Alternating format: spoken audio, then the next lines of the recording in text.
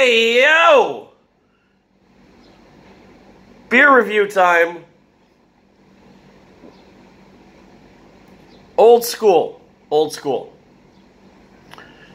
It's just that I'm old school like that. Roll that rap over soul loops like that. Shout out to Danger Doom, MF Doom, Talib Kweli. It's just that I'm old school like that. Roll that rap over soul loops like that. So much to say, so much to say. So shout out to Dave Matthews. Yes! Old school beer review.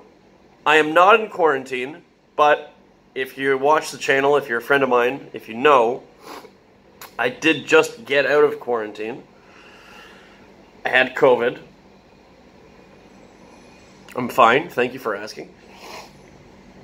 And, you know, I like to record these reviews, these videos, in advance so that I'm not rushing to do one every day.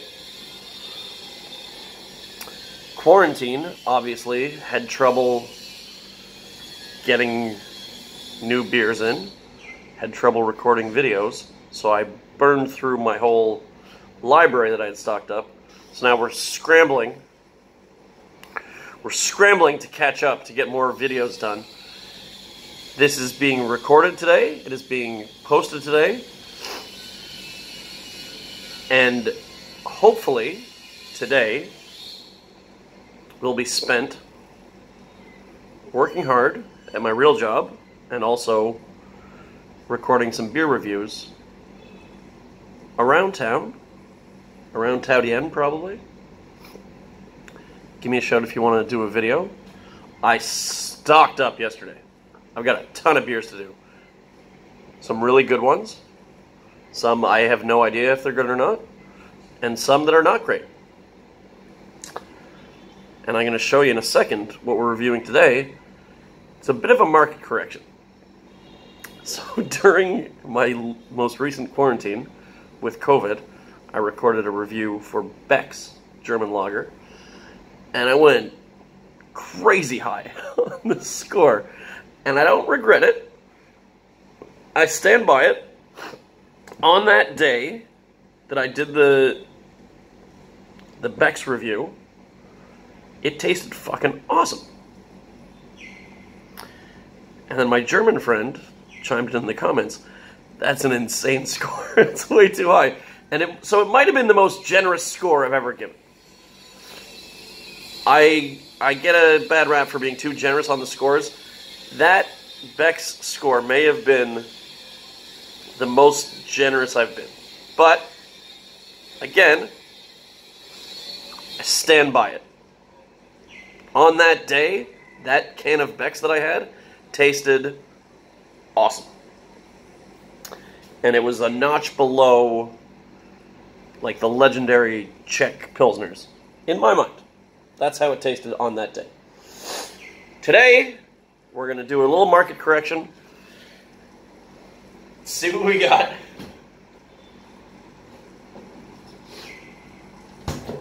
Picked this up the other night coming home from Circle K. Shout out to Buddha Bar.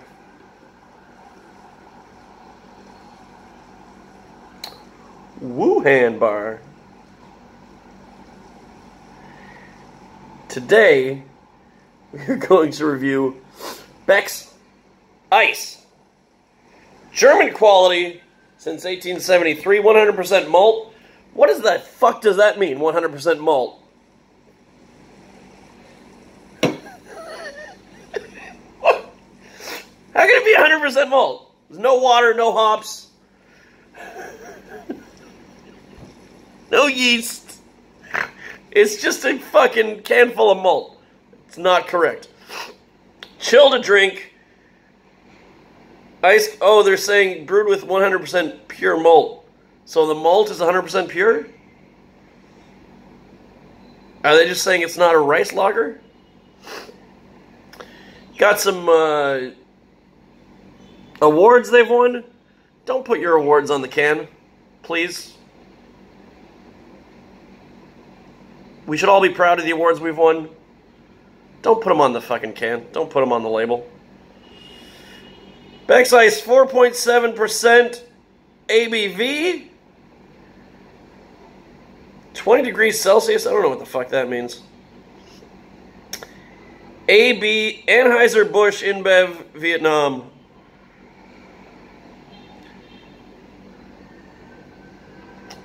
Let's go. Let's fucking go. We do one sip. We give it a score 0 through 10. We do one a day until we do them all. We try them all until we try them all. One sip. Everybody knows the rules. Old school beer review. Beck's Ice. 100% malt.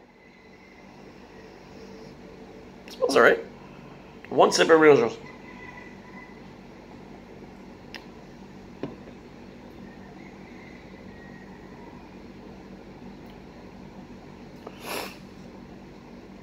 Tastes like regular Beck's, but not good.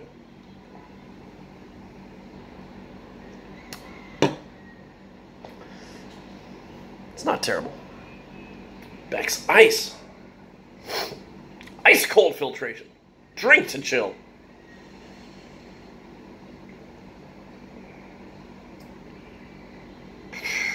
Once if everyone knows the rules. Beck's Ice.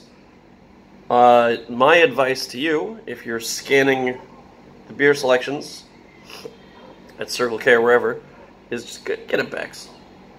Don't fuck around with the Beck's Ice. No bueno.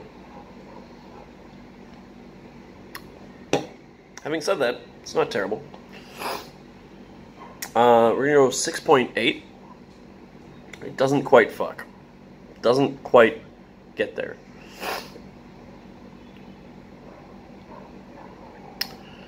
Not a bad beer. Cheap. Local lager. There's a big key.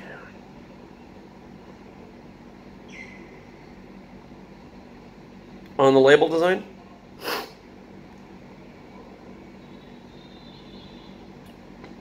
Doesn't unlock anything for me. It's just that I'm old school like that. Roll that wrap over Soul Loops like that.